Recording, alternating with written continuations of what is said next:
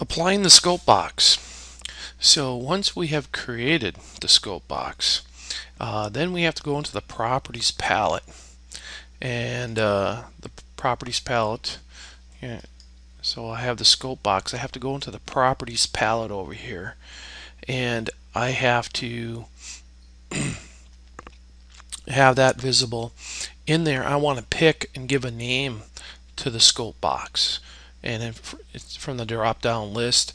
And when I hit apply, so I come over here and I hit apply, and I gave it a name and I hit apply, what happens is then only the datums that are in this view that intersect this scope box will will be viewed. If it's over here, it will not be viewed. So I end up seeing the datums in this one, but not over in here.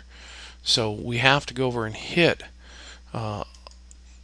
We have to come over here and pick on a drop-down box or name it, and then we can hit apply. And I've already done that. That's why you don't see it.